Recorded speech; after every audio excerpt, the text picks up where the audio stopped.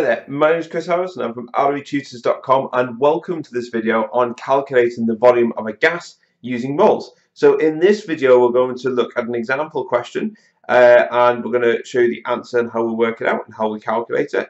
We're going to be using the mole equation as well, and crucially the ideal gas equation. Now you need to check your specification to make sure that you do need to actually know the ideal gas equation. I know since the new specifications there is some extra exam boards that have to know it. For example, I know AQA needs to do it, and I think OCR Salters as well. The Salters course has also gained the ideal gas equation. So just make sure, check your specification, because this video may not apply to you if you don't need to know the ideal gas equation, which is this here. So that's what you're looking for. Okay, so we're going to go through this this question here. And so this question starts off by saying, how much gas is made by 0.12 grams of magnesium ribbon and hydrochloric acid at 298 Kelvin and 100 kilopascals of pressure?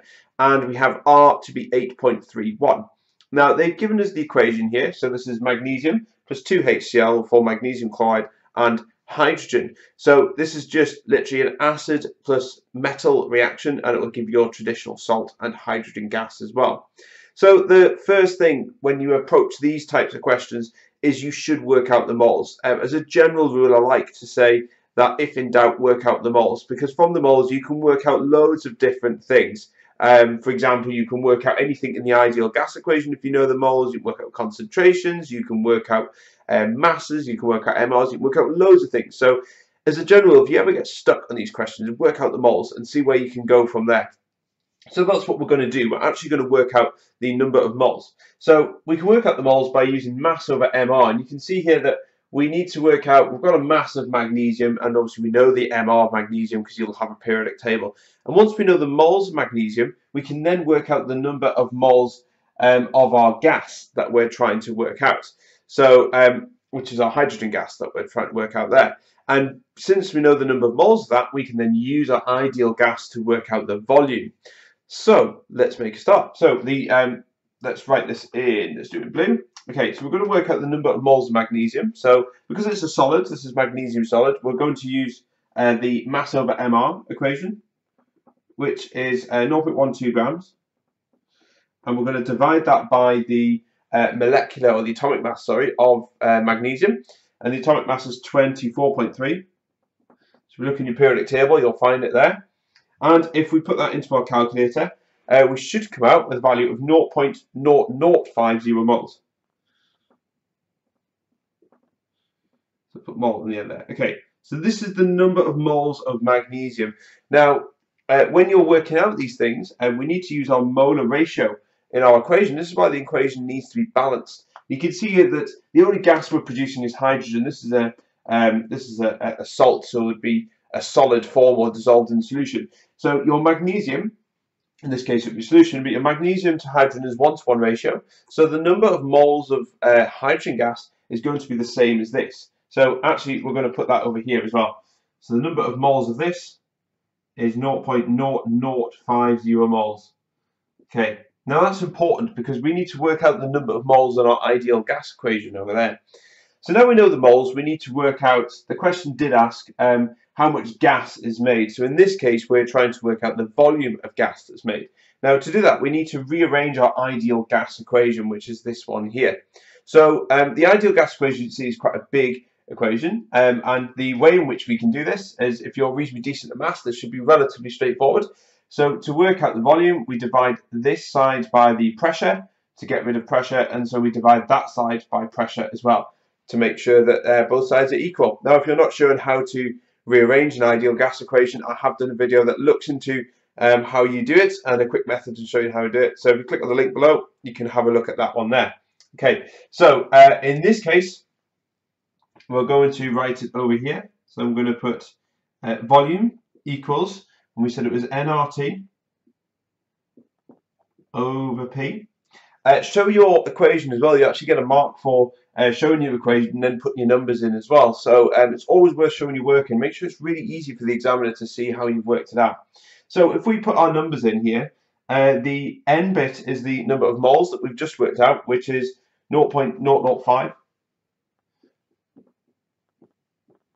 Okay, We're going to multiply that by R. Now, R is our gas constant. This is 8.31. It's given to you in the exam, which makes it a little bit easy, so you don't need to worry about trying to remember this number. So this is just 8.31.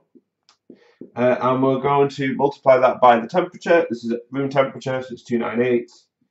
298 Kelvin, there we go. And we're going to divide all that by the pressure. Now, our pressure is in 100 kilopascals. According to the ideal gas equation, it must be in pascals. So we need to multiply this by 1,000 to turn it into pascals. That's really important. Make sure you convert that into pascals.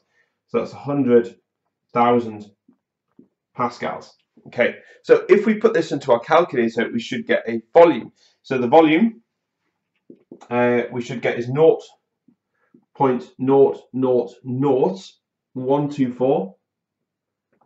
Okay, and the units of this is meters cubed. Volume in the ideal gas equation as standard is meters cubed. So you've got to really watch out for that as well. So there's tiny little pitfalls. Although the calculation is pretty straightforward, the units are the really kind of big thing here that you've got to make sure you get right. Now, that is obviously the units in meters cubed. However, it's normally best to perhaps write it into centimeters cubed if they ask in particular. In this case, they haven't, but I'm going to show you how to do it anyway. Now, you need to be able to convert these things quite readily. Converting from meters cubed to centimeters cubed is actually multiplying by 1,000,000.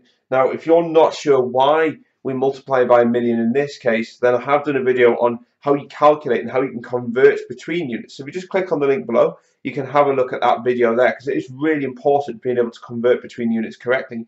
So if I take that number there, times it by 1,000,000, we should get the volume in centimeters cubed. Now, you don't need a calculator for this one, but it's 124 centimeters cubed of gas that is produced.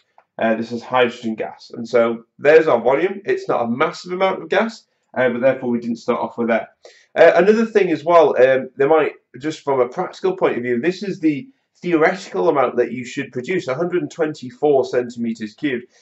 It's quite likely that when you do this for practically, actually for real life, your volume may not be as big as that, because you might lose some of your product, or not all of your reactants has reacted.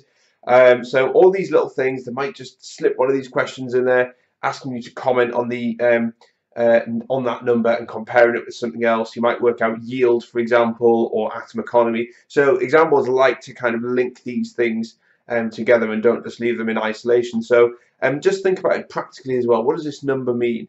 But there you go. It's pretty straightforward calculation. Watch out for your units here. There's a big unit one here.